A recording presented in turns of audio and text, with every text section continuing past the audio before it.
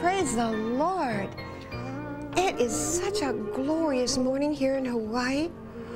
I was coming down in the car and I was singing with Patty Page's songs, all the old gospel songs, Victory in Jesus, and oh, my heart was just flying across the leaky, leaky highway and enjoying so much the Spirit of God through song. You know, songs just can lift you and put you in the very presence of God. I really say to you, get a good cassette and push it in there when you're driving and either be taught or have music and have the wonderful feeling of being so close with the Lord. This morning, as always, Catherine, you want me to go first? Yes. Okay, all right. Oh, listen, I got to remind you, please, that not only do we have a new HeartLight prayer line now that they'll put up there, but we have our breakfast, our TV breakfast. They'll put the prayer line up. I seem to have lost my prayer card here with a number on it. They'll put up the TV breakfast Saturday, June 10th, Ala Moana Hotel, Hibiscus Ballroom. Dr. Paul Kumano and his Grace Praise Band and all the wonderful testimonies that we always have. It's 9 a.m. You come to register. 9:30 we sit down and eat. It's a television show. We have beautiful testimony. We have beautiful piano playing. We have a lovely Korean lady who's going to bring her little Korean children to dance for you. She's from Pastor Cho's church over in Korea, and I have got lovely surprises for you at that Ala Moana Hibiscus Ballroom, and we need about 350 people, so please call the number down there and let them know that you're coming. If you like a whole table, you know, I'll put it up around the dance area. You know, we keep the little dance area open there so that we can move around in the Holy Spirit. When Paul begins to play and the music begins, you just want to get up and move your feet and be joyful and happy and be filled with the wine of the wine of the Holy Spirit. You know, be not filled with the excessive wine, but be filled with the Holy Spirit, which means you do get happy and your feet begin to move. And then at the end, you know, we always have prophetic ministry and then the beautiful little HeartLight craft fair afterwards. So you've got a great big morning ahead and full of the presence of God. Of course, you know that we televise it, so we ask you not to bring the little children because they like to pull on the TV cords and drive our crew wild. So that's why we don't have little children, all right? But we do have lots of men and women and husbands and wives and people. You want to have fun with the Lord? Come to the TV breakfast. Also, I hope you have Charmaine's number up there. She's going to be our HeartLight prayer line. And we'll keep, there it is, 671-6556. And sometimes after the show, if you want to talk to someone, this particular lady, I love her. She's got an open prayer line to the Lord's heart, and she'll pray with you. Whatever your need is, if you're hurting and you're feeling bad, she will pray with you. And that's why she called me up. She said, Phyllis, you really need to have a prayer line there. You know what? I do. And I thank God that you out there are so willing to just volunteer. Sometimes I don't think about those good things, and you did. Thank you, Charmaine. And you'll love Charmaine. She has the Blessings from Heaven cleaning business, just a little commercial, but you know, they do such a beautiful job. And then she's offered to serve HeartLight too, through being there for prayer for you. She'll pray like crazy for you, just like my Catherine does. She'll pray, and the Lord will set you free, and you're going to be happy again. HeartLight's main job, our main heart vision, is that you're happy in Christ. You shouldn't be down, moping around and unhappy. You should be alive and full of the Spirit. This morning, as you know, I have a little music from the back, the boys in the back room there. That's my crew that does such a good job.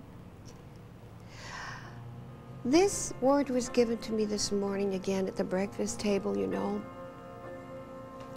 And the Lord was reminding me, people are very fragile. You know, when we say we're not sensitive and we don't feel things, that's not true. Everyone feels things, whether they're good or whether they're bad. Every human being is sensitive. Sometimes people say, oh, no, I'm not sensitive. And then I know that they really are. Because that's kind of a defense. I'm not going to be hurt by anybody. I'm not sensitive. We all are. And it's a good emotion because it means you can be sensitive to the Holy Spirit. You can be aware and listening and caring.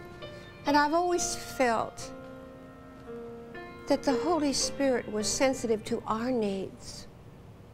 He's sensitive to us. So we must be sensitive to others' needs. I don't think there's anything more important in being a Christian than being sensitive to the needs of others. My dear Priscilla was very sensitive to the need of a young girl in the restroom yesterday where we were lunching with the two girls that I have with me today to share with you. My Donna, Bartram, and Lois Bell are here, both pastors and prophetesses and counselors and intercessors. You say it, that's what they are.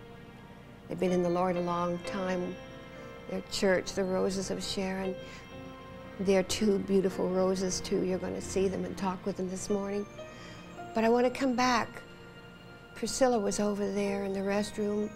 She saw a young girl that had been heavy on drugs. And she stuck with her. She stayed in there. She gave up her lunchtime with us to sit and talk and be sociable, to see if she could help this girl to find her way into someone who would care for her. She stuck with it. And I'm coming to the area that the Lord gave to me this morning. My child, don't lose the mantle I've placed on your capable shoulders. This is a mantle of service.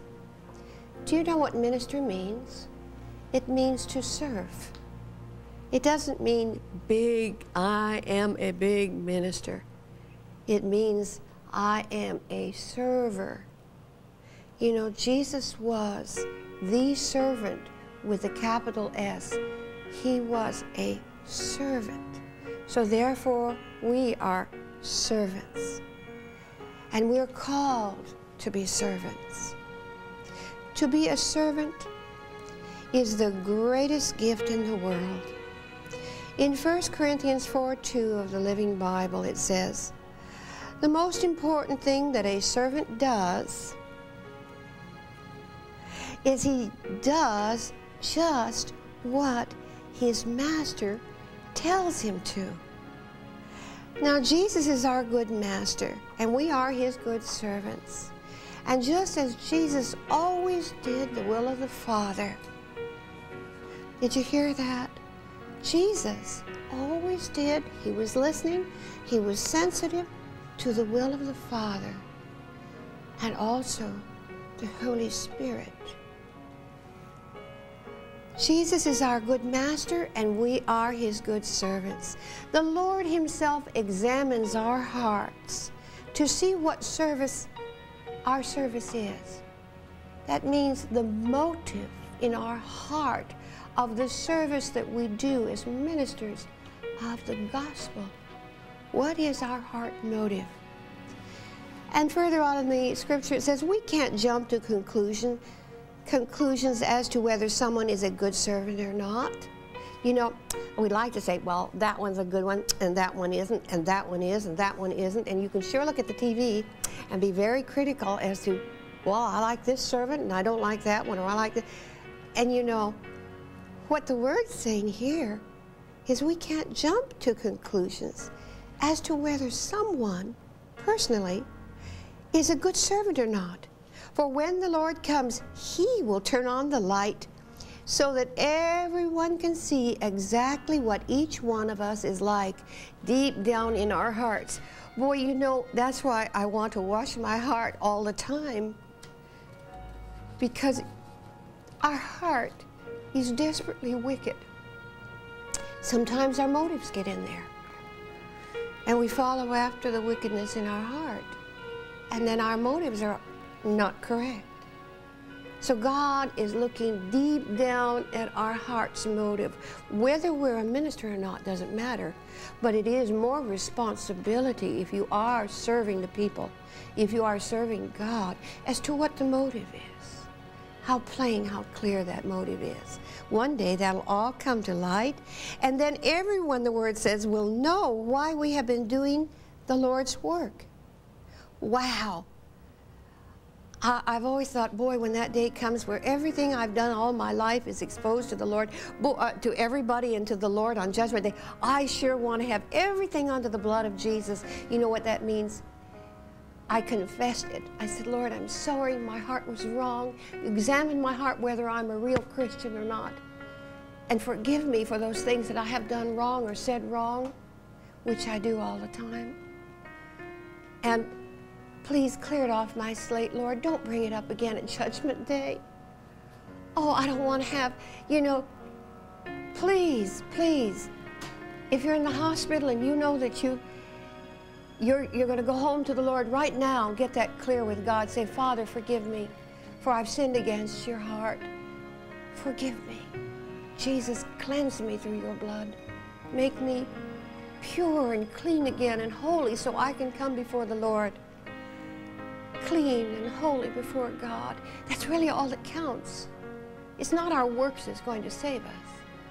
We can't boast in our works, how good we have done, how much I prophesy, how much I understand ministries. If I give my goods to be burned, or my body to be burned, or if I give up everything that I have, that's not going to get me to heaven, folks. It's the motive of my heart. It's the love that we have to the Lord. To keep a clean heart and a right spirit and a right motive. There is the right spirit. A wrong spirit can divide. A right spirit draws together in unity and in love. It's an excellent spirit. Then everyone will know why we have been doing the Lord's work. When the Lord reveals that to everyone and shows the light in on us, wow. At that time, God will give to each one whatever is pleasing, or whatever praise is coming to them. Well done, my good and faithful servant. Do you notice?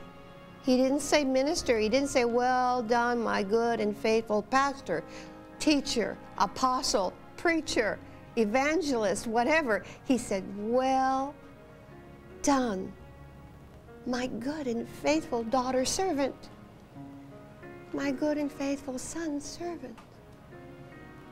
The kingdom of God, folks, in 1 Corinthians 4:26 Living Bible, the kingdom of God is not just talking. It is living by God's power. Now, I want to say that again, because I can do a lot of talking, but if I don't do the walking and the living of it out, of the word out, it doesn't do me any good just to store that word away in my heart and not be that which I have stored. Thy word, if I put in my heart, you know, that I might not sin against you, that's good to store it away, but you've got to bring it out too, every day, to someone. The kingdom of God is not just talking, but it is by living God's power every day. My child, have and cultivate a servant's heart. One who serves freely without payment back. Do we serve because we want something back? I love love, and I love the love of the Lord. And when I'm able to serve someone and they're happy and they're loving back, that is a reward. But that's the only debt, you know, we have, is to love others. We want to serve because we are serving the Lord. In all that we do, we're serving Jesus. Serve your husband, serve your family, serve your friends, serve your church, serve Jesus. How well do we serve? Are we a first-class server? Am I? I don't think I am many times. I serve up something I wish I hadn't said. I dish out something I wish I hadn't dished out. And I say, Lord God, hold my mouth and my heart and my mind. Cleanse me. Discipline my mouth.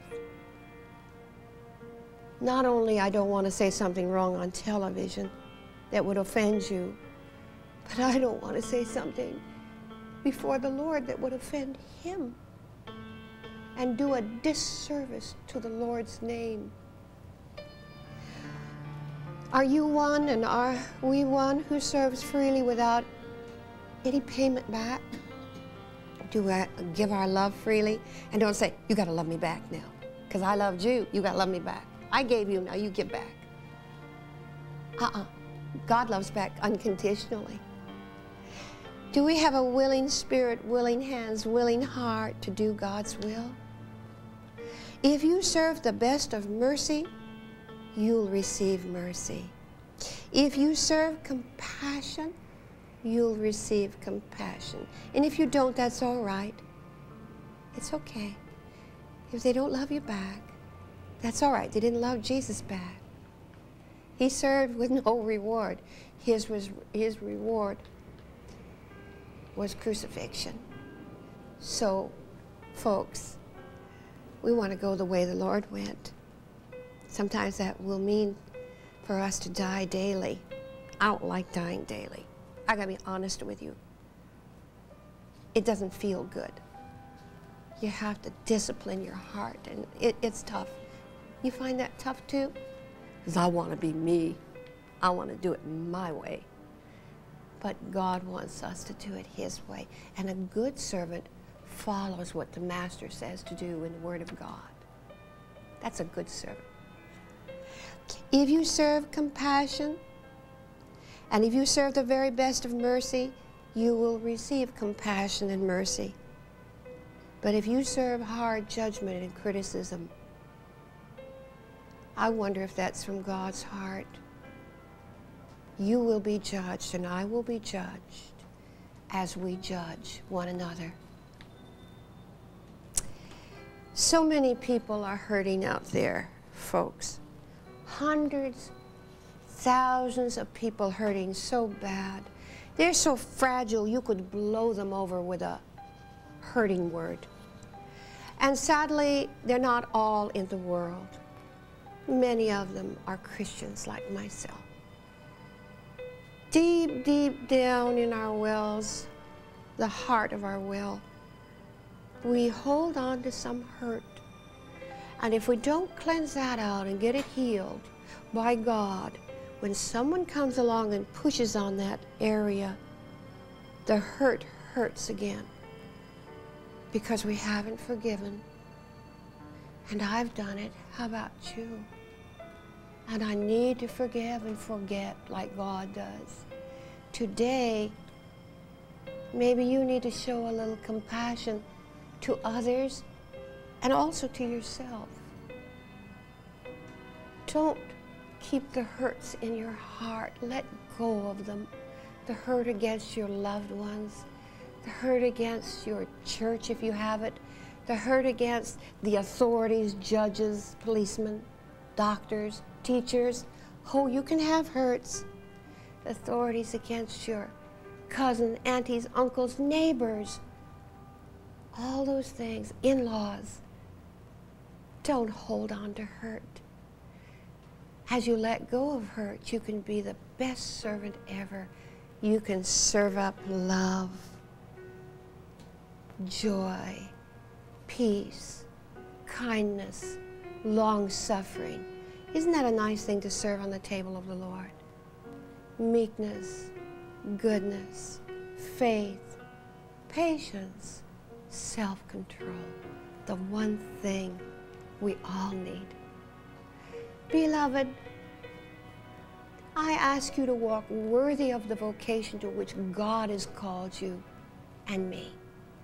Be a good servant so he can say to you, well done, my good, my faithful servant. It's an honor to be a servant. I think maybe we should stop and think that is more important than to have any label under our name or over our name. I know we have to have one for the world's sake, but oh, to be known as the servant of God, a true, righteous, holy, good, clean-hearted, pure hands and pure heart, honest to God servant. Come into that servanthood now. Serve your pastor well. Serve your teacher, your evangelist. Serve the church, and then serve the world. And in that, you're serving the Lord. Thank you for listening to my little word this morning. It was a long word, I know. Thank you for hanging in and hanging on. Bless you, and if you need any prayer, call Charmaine, my HeartLight line, all right? Bless you. She'll be there for about an hour after our show today. Catherine, good morning, my little love. Boy, I had a lot of servanthood in me this morning. Serve, serve, serve, serve. How have you been serving my little one? Well, praise the Lord.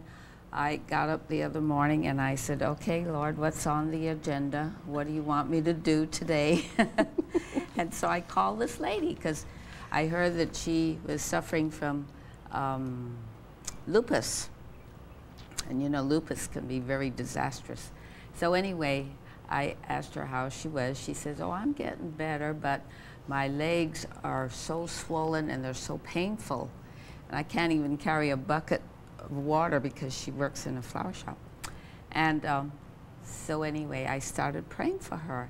And all of a sudden she says, wow, Catherine, my legs are getting so hot. I don't know what to do. They're burning, and it's coming up to the rest of my body. And so when I said, now you get up and dance. I always tell people that. and she started to get up and try to dance, and that's when the Lord just touched her in such an awesome way. She says, wow, I feel good.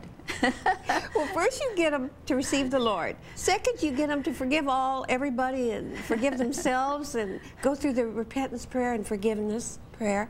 And then you pray for the healing, and then you get their feet dancing. Yes. And they get healed by that faith and the action of getting up and moving. Right. Action. So the next morning I called her. I said, how you doing? She says, I'm hop, skipping, and jumping all over the place. I said, wow, that's neat, you know. Amen. So then that afternoon, the young man that called you that fell down and did something to his knee, and you had him call me. Yeah. And so I said, are you a Christian? He said, yes. I said, do you have anybody to forgive? He said, no. So I said, okay, put your hand on your knee. So I prayed for him, and so I said, okay, now you get up and dance. And so he did, and I said, well, how do you feel now? He says, great, I feel fine. Because his knee, I think the cartilage had torn, and the water was swelling his knee up, and so it was very painful. And so I thought, wow, you know, maybe he needs to go to the doctor or something, but Dr. Jesus is the best doctor, right? Thank you, Lord. And so then that night, I had gone to a meeting. I came home at 11 o'clock, and on my recorder, there were two desperate ladies that needed help. And so I thought, wow, which one do I call first? So I called this lady, and she says, oh, Catherine, she says, this afternoon, something just came on me, and I got so weak I could hardly walk. My husband had to take me home, and I don't know what's happening to me. And she was all frightened, you know, and I thought, oh boy, she's having an aneurysm or a heart attack or a stroke or something, you know. And she could barely talk. And so I prayed for her. And she said, I told her to get up and dance. I don't remember that. But anyway, she said, the minute you said that, she said, I started feeling really good. And I felt great. Well, so she didn't tell me that because I was in a hurry to call this other lady. And so 10 minutes later, I thought, wow, I better call her. Maybe tell her to go to the hospital. Maybe she had a stroke or something. I was kind of worried, you know. And I called her and I said, how you doing? She said, wow, Catherine, I've been running around and skipping and jumping all over the place. I was praising the Lord. I said, wow, that was fast, you know. I couldn't believe it. So what we've got with Catherine now, she's a hospital hopper, but what we've got now is she says, receive Jesus first, forgive, and then go and dance and jump around and hop around. Oh, no, be healed. And then go dance and jump around. So that's the 4 spiritual laws of Catherine Frugino. Receive the Lord as your personal Savior. Forgive everybody and yourself. And receive healing from the blood of Jesus. And then go and tell everybody and dance and skip and hop around and be healed. You know, it's no fun not to be able to walk. Do you ever get your little toe hurt or something you can't walk, or you get something, a piece of glass in your foot or something, and you can't walk, or your feet hurt from chopping too much? That's me. From shopping too much. When your feet hurt, your whole body hurts. And when your knee hurts, everything hurts. I mean, not to be able to walk is a hard place to be in. And I just pray that God takes hold of your footsteps today. Thank you, Catherine. Keep stepping in the Lord. The steps of a good man and woman are ordered of the Lord, and He wants you to dance and step lively and be happy, even though you might be old. And I don't know if we've got that word infirm. We don't want to use that word infirm. That isn't even in the Christian vocabulary. We're going to wipe that one out. Be older and younger. That's what I put, you know. And now I'm going to go over. Thank you, Catherine. Oh, praise the Lord. I love you. And I always shift all my calls over to you. Let them go to Catherine and get healed. You know, each one of us have a ministry that we should value and esteem highly in love for the work's sake. That's one of my most precious scriptures I hold on to. Good morning, Donna. Good morning, I had the pleasure of being with you and darling, my bell over there, Lois Bell. She's ringing my bell yesterday, and your precious husband, Dean. We had a conference at lunch. We must have been there how many hours we rented the table? Well, I don't know. We got our money's worth. I hope they got their money's worth. Yes. But I had a delightful time getting to know all of you. And you're from the Roses of Sharon. Now, why did you call your church the Roses? Is that because you had so many women? Roses? No, didn't start out that way. It started out that the Lord told me to teach people to pray. And it just started a little Bible study. So finally I got to the point, what shall I call this? Now we've got to have a name after we started. So He said, call it the Roses of Sharon. And that seems sort of unusual and kind of feminine, you know. But the Lord showed me that we are to emanate Jesus Christ. He is the Rose of Sharon. And we are the roses. We're the ones that are to follow and to try to role model our life after Jesus did. So therefore we are roses. And you know, roses don't come male or female. Oh, they don't? No, and they don't come, they're not all tree roses, and they're not all vine roses, and they're not all wild roses. And they need pruning, and they need trimming, and they need training, they need talking to. You have to spray them once in a while, get the bugs off. You have to, you know, to attend to them, or they're not valuable. And they go through seasons. Seasons, definitely. You've got to remember that, where they've got nothing on them. Some are very mature, and some are just buds that need to be brought into full bloom. And then there's a time of waiting for them to bloom. Different fragrances, different colors, different tending. And if they're not watered, they dry up too. And so you can be the Rose of Sharon because Jesus is a Rose of Sharon, and He was a male. Absolutely. So we know that the roses can be both male and female. And that's wonderful. I love the roses of the body. Sometimes, you know, you go to take a hold of a rose and you get the thorn, but that's all right. Just, you know, sorry, you know, you bleed a little bit. You just say, that's okay. And then when you take it the next time, you're more careful. You know where to take hold of them. And Do you take know the what thorn we off. call our prayer line? What? The rose's vine. The rose's vine. Yes, we have a prayer vine. Divine vine. Yes. The divine line. When people call in on our rose's vine, well, then they are liable to get almost any rose that happens to be on duty that day, and for whatever ministry gift they have. And you're in Upland, California. Where is that, darling? It's between San Bernardino and Los Angeles. We're in the foothills of the Mount Baldy, and we have a home ministry, but we also have meetings in we use a Vineyard Church facility that we share. And so we have training meetings there, a lot of intercession. The basis of our ministry is teaching people to pray. I see. Very effective. I do a lot of corporate prayer groups. We just finished the National Day of Prayer that I facilitated for the whole valley, and was a very large gathering. I teach people how to lead corporate prayer groups, as well as individual and personal prayer and small prayer groups and small prayer sessions. There's many different times and ways that God wants us to gather together to pray, besides our own personal prayer time. And and we need training, because it gets boring if somebody doesn't come along and teach you a new avenue or a new arena of prayer, so that it's an adventure. Prayer is an adventure. Amen. It's like she wakes up every morning and she says, "What today, Lord?" Pastor Donna, you were a teacher how many years? I was a public school teacher in California for 26 years. 26 years, and the Lord got a hold of you, and so for what, the last 10 or so years you've been... Well, I started teaching Sunday school when I was 12. Oh my! And they really needed a teacher bad in the Baptist church, and so that was when my career really began.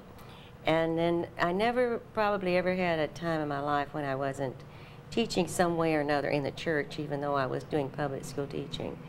But after I retired, I really heard the voice of God saying, "Teach my people to pray." And this is our 10th anniversary, so I've done it 10 years. My. And it's been an exciting thing, because people from all the nations come and sit with us and work with us and learn new ways of prayer. Tell them a little bit what you did at a church the other night. I thought it was so fabulous. So they know you're just not a teacher, but you have that life in you that flows out. You girls were over there with your husband, and our dean is Bartram, or Bartram. And what was happening in the church there? What did God show you to do? It was so neat. Well, when the Lord told me to come to Hawaii, He said that He was going to pour out, He was going to bring a new holy anointing oil for Hawaii. And as I began ministering and teaching, I saw that this anointing needs to be put upon the body of Christ and upon the believers to raise up an army of believers. And you wouldn't have an army if you didn't have people in position, rank and order. And nobody would be in an army without knowing what they were supposed to do. And you can't be self-appointed. You can't just say, "I'm going in the army," and be a captain. Right. So you have to have some sort of appointing out, or we might call it in the church or in our realm, an ordination or an appointing of this is what God wants you to do. And so we'd been given a teaching of setting people into the army of God. As I've been here in Waikiki and Honolulu, I've seen so much spiritual warfare that the church really needs to give attention to. Yeah. And so she and I had begun, with the help of my husband, who's a military man, because we don't know anything about the Army, he began finding out the different needs. We'd call them callings in the Army. And so as the anointing came and we were ministering and praying for the people, we began calling them into the Army and establishing them as sharpshooters and flamethrowers and generals and captains and Joshuas and Miriams And it was lots of fun because we were as excited as they were because we didn't know what the leading of the Lord was going to say. We not knowing these people either. As we went around the circle to pray for them, the Spirit of God was just establishing an army of people here on this island in a position of where they were to be. And they were delighted. No, the paratroopers that are to go down and jump in the midst of the enemy's camp, the intercessors that were the watchmen on the wall, the guards that were to be watching over the army to see what was happening, and the women that were going to bring home the victory, bring home the loot. You know, the women get to take the spoils of war and from their intercession, and it was very exciting. I know that God has been birthing in a tremendous revival here, particularly on this island. And because there are so many people here that are ready to birth. Yes. They're ready to step in to that calling and to that place that God has for them to step into. They've just been waiting for somebody to come and say, God needs you to be an intercessor. God needs you to be a witness. God needs you to be a handmaiden of the Lord, and so forth and so on. And as we've been traveling around and ministering in the different churches, we've seen that He's really just called us here to let Him pour out the anointing and the oil as we just begin to identify what He tells us to say. Because there's a real revival. It's here. The people are in the groaning and travailing stage. They're bringing it in. And you're going to see a mighty, mighty move of God here. I believe that. Tremendous move. And some people are ready to be promoted. Some people just need to know a revelation of who they are in the body of Christ and where they can get in there and get into rank. And what to look forward to. Some want to stay in the Army and graduate on up, and some are just happy being foot soldiers and going to war, being mighty intercessors, and we need them all. We need from the foot soldier right up to the general and the chief. We can't all be captains. Is the Lord. No, and we need to all work together. People need to know how to follow the leader too. That's the servant again with the master. They need to know that there's a leader and that God has a plan, and God's talking about unity in the church, unity on the island within the churches, not only the church but unity in the family, restoration in the family, restoration among the ministers of God, and restoration upon the land. And then moving on out into restoration of the nations, because as Hawaii gets a hold of this vision and begins making it happen here, because the nations of the world come here. Yes. And what you have to impart to the people that come to this land is what they take back to the nations that they come to here from. And we have met people here from, Portugal, Germany, just China, Japan, every nation almost we could think of has crossed our path in just a few days' time. So that means the people of the world, and God's very concerned about the nations. So He's bringing nations here to receive from the impartation of the Spirit of God and the Word of God that's within the people in Hawaii to take back to their nations to strengthen the body of Jesus Christ. Well, Sister Donna, in Azusa Street, as I was watching it on the TV the other night, that is what the minister who started in Azusa Street was trying to do, is bring unity to all the different nationalities, blacks, whites, Spanish, whatever, all of them together. God wanted them to blend together, to love one another, and to serve one another. And that, from that point of Azusa Street, all of the Pentecostal churches all go right back down to that Azusa Street experience in 1906. God at that time wanted His church to be one. He didn't want a black church over here and a white church over there. He wanted just churches. The whole body is the church. Everybody, the Church of Honolulu, the Church of Hawaii, all the different churches, just the Church of Hawaii. And your church would be the Church of California. You're all the body of California.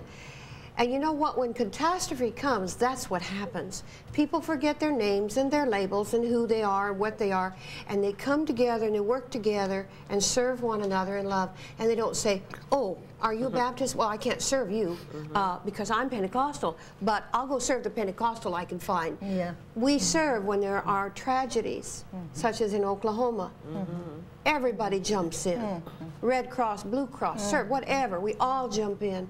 And we become servants, and we don't think about our lives or our backgrounds or our doctrines. The walls must come down for unity because the devil has got such a plan and a plot against us. But if we're unified, we're just going to kick him here and there and everywhere, aren't we? Amen. Sister, I would love for them to see, you're a teacher like my grandmother was a school marm and teacher in the one little, but that was a long time ago, one little house, you know, she did. But you have a wonderful sense of humor and a wonderful laugh. And I was saying to you the other day that I think more women should be adorned. Not ordained, but adorned. And you laughed over that. And truly, that's what God wants to do, because we are ordained, but women need to be adorned because they don't love themselves. They don't like themselves. And I speak from personal, you say, oh, Phyllis feels that way? Yeah, ask Catherine. Many times I have low self-esteem. Yeah. I wonder if I can make it. Yeah, I wonder who's going to show up on the show sometimes. Because today they didn't show up. So I got these two girls to come. It's a day by day living in the power of God, right? Living every moment for what God's going to do. It's exciting. But women especially need to know that they're loved and they need to be nourished. And that's something I'd like to talk a little bit to you about, my friend over there, my Belle, my Lois Bell. In that you've worked with a lot of women. You're a counselor. This is what Donna said. You're a top chief counselor in the church. Yes. With self-esteem, low self-esteem, what is that about now? Because you're both got lots of experience behind you. What is that all about? A low self-esteem is not knowing who you really are in Christ Jesus. The Lord has spoken to me many times to raise up women. Bring them out, raise them up in ministry. And in order to do that, women need to be healed of the hurt that has come down to us from Eve. And women, many women that I deal with, that I counsel on a daily basis in my office, come with low self-esteem, not feeling worthy of even participating, of feeling inferior, because this is the vendetta that the enemy has put upon women. And many women are just covered with what we call toxic shame. There's a secret in the church, and the secret, the well-kept secret, is that there is abuse of women within the church. There's verbal abuse, there's emotional abuse, and spiritual abuse. And before these women can come into the place of strength in the army of God, they must be healed. They must know who they are. And the Lord has said to me, Lois, I want you to raise them up. And I'm particularly reminded of one woman, she's about 66 years old, who came to me a year ago. And at first I didn't want to take her. And because the Lord had not said, I want you to minister to her. But she persisted, as the woman in the Bible did. And I finally took her. She came from a family that gave her away. She was sold in Arkansas just 50 years ago to a farmer who beat her and used her to plow. Look right in there. Who beat her and used her to plow. And this woman came for healing. She married an abusive man. And I don't know if this sounds like your story, but I believe that as Edith came for healing, she came to this place to receive the love and the healing balm of the Holy Spirit. That the Lord began to heal the wounds. And then he began to heal the wounds of her marriage because the man was abusive. You see, she was a victim. She was a victim. And we can be victims. But the Lord says that we are more than conquerors through Jesus Christ. And because we were put there doesn't mean we have to stay there. This woman now lays hands on people with her broken fingers that were broken, with her battered legs. She lays hands on people, and they are miraculously healed. We have a healing service called Women of Compassion, and she is part of this. And as she ministers the love of Jesus to people who come into my living room, she lays her hands on them, and they instantly are healed of migraine headaches, of broken backs, of hurts, emotional pain. You see, no matter how degraded we have been, no matter how we have felt in the past, through love and through the healing power of Jesus Christ, you can be set free. You can be set free as a victim. You can be set free to glorify the Lord Jesus Christ with your life, because this is what it is all about. Glorifying Jesus Christ through the healing power of the cross and of the blood of Jesus. And here is little Edith. She's just maybe 4 3/4 feet, maybe weighs 100 pounds, but she's a mighty woman in the army of God, and she's a frontline intercessor. She's one of those generals that lays hands on, all because she was taken from a pit of despair, of ridicule, of hurt and shame that had been heaped upon her. She came up to where the light was, where Jesus Christ was, and she was set free.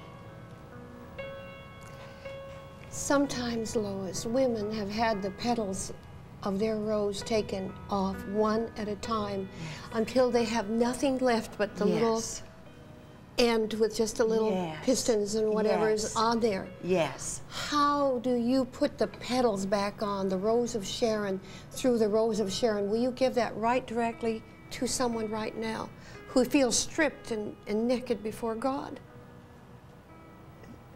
I believe that the Lord has shown me to put the petal back on one by one. It is a process. But when you come and say, Lord Jesus, I give you who I am, with all the shame that was in me, with everything that surrounded me, I yield myself to your healing power, that you might make of me that, and only you, Jesus, can do this. You see, we can be stripped, but he is mighty, and he is a lover of our souls. And he brings us into his embrace through the power of the fluffy arms of the Holy Spirit, who holds us and embraces us. And we come to him just as we are. The past is a part of us. The past is still with us. But we go beyond that place. And we know, and you can know, that Jesus is very aware of you, that he wants to minister to you right today. So we say, Lord Jesus, come. Come with all my hurt. Come to my broken heart and touch me and raise me up and heal me. For you love me, and I forgive others as you have forgiven me. And that is the secret, Phyllis. Yes. Is the power to forgive. You know, Lois, sometimes our mothers themselves, without meaning to, have taken off petals. Our fathers. Yes. The people who are closest to us that love us. Yes. Sometimes a minister will do it not meaning to. Yes. The mother didn't mean to, or maybe sometimes they did. Yes. But you both have a ministry of raising women up. But first you get the petals back on, and then you show them who they are, and then you see them open up like this and become a full-blown general. Yes. And what you're saying to me, Donna, is that women can become generals and captains. Yes, in the army of God. Go on a little bit of that. Well, we've just all got calls and mantles. We were born with the calling of God within us. And many people never reach that potential because they never come to somebody that helps to open them up, to reveal to them what the calls and mantles are. Sadly, sometimes we've stepped on the rose right in the face and crushed it, but instead the rose became a beautiful perfume of Christ. Yes. Potpourri. Yes. Yeah, yeah. And all the petals that are taken off of all the women have come in and mingled together Yes. and become a beautiful fragrance and incense to the Lord through prayer. Yes. But there will be an army of men and women and boys and girls. As Joel said, my spirit will fall upon all men, boys and girls, men and women. And I believe children are going to rise up.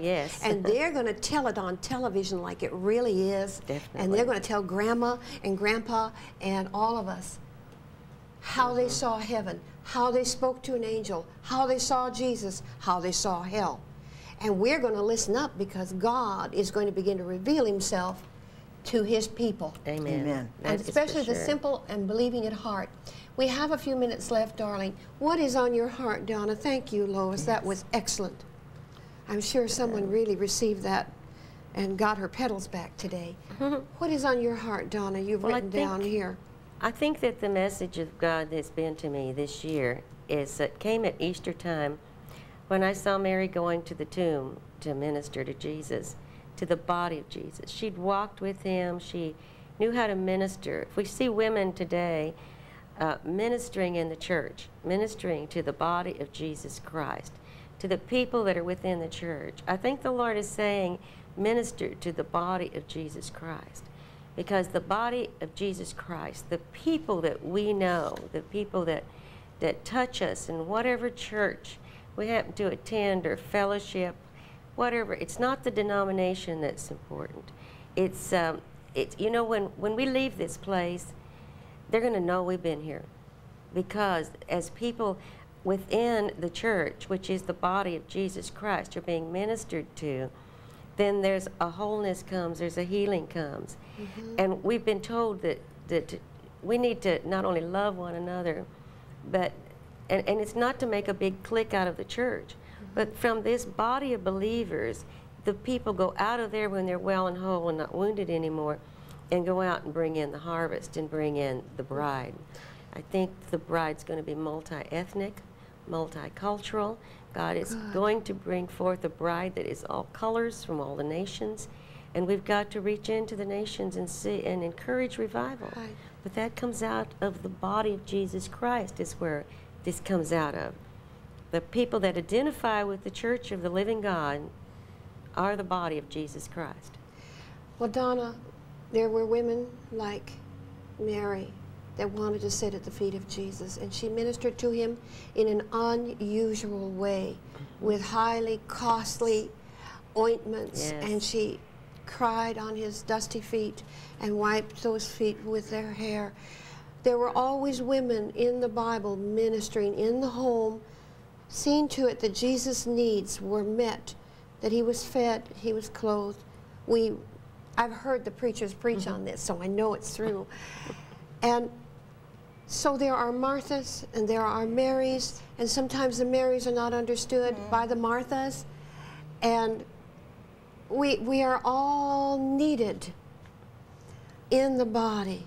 Some will just be in the prayer closet interceding on their knees, the women, and pleading before God. And then we who are out in the front are successful because of their pleading. So we need one another tremendously. We need to flow together. I need the wonderful intelligence of the Holy Spirit that God's given you, and the prayer. Now, you know, you're teaching on prayer. Where can we reach you? Over there in Upland. I want to make sure the Roses of Sharon get up again on our Chiron.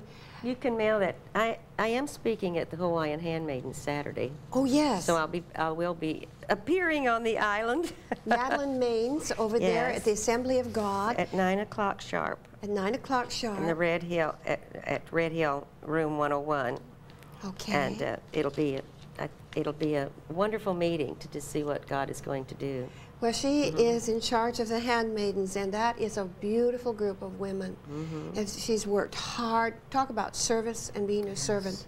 She is one of the most beautiful women I know of, by the way. Yes, certainly is. And I want to just thank you girls for coming, and my Catherine for coming, and Donna's husband sitting over there looking love at us and promoting love. And you know, we want to thank you too for coming today. If you feel like you have lost some petals along the way, and some people came along and picked at you and picked at you and took off petal by petal, dear lady, you could be a man too. Please know that when you meet the rose, Jesus Christ, the rose of Sharon, he will bring you back into a fullness again. He'll give you a bud. He'll make you feel fresh and clean, brand new. You'll come up out of nothing. You'll become a new creature, a bud. And then he'll just put his love on you, and you'll bloom for the Lord again. You know, there's a scripture that says, even though a tree has been cut down, yet it shall grow again at the kind of the smell of the water nearby. So if you've been cut down and you're a little rose just sitting there in the vase and there's no water in there, God wants to take you, put you in the living water again, cause you to be revived and make you fresh and new again, give you his love, his peace, his joy. Everything that the rose of Sharon has, you will have and become. Today, won't you let him come into your heart? You know, your heart has been so heavy. You've said, well, I know there's a call on my life. I don't know what to do. I don't know where to go. I don't know what to do in my church. Ask the Lord. Ask the Lord. He'll begin to show you how to go about in your life, to do the things that please him. If you get busy, become busy with the business of the Lord, your Father's business, while he'll take you into all kinds of wonderful adventures and into the avenues that you belong. If you have a call of a prophetess on your life, or an evangelist, or a teacher, or a pastor, and you're a woman, go find a woman pastor and say, how is it to be a woman pastor? What can I do?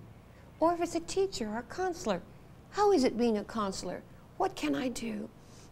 Or if it's a prophet, go find a prophet and say, what does it take? What shall I do? God's called me to be this way. And you know the Lord will lead you and guide you, and my voice is going. Praise the Lord. Thank you guys so much for coming. It's the first time in 6 years my voice has kind of left me, but that's all right. The Lord hasn't left me. We love you. Don't forget the Handmaidens meeting Saturday. And don't forget TV, breakfast at Ala Moana. Call and make reservations. We want to see your roses there, your happy smiling faces. The Lord bless you and keep you and make his face to shine upon you. And call my little prayer partner if you want to talk story today and talk your heart out. All right? We love you. God bless you. Bye-bye now.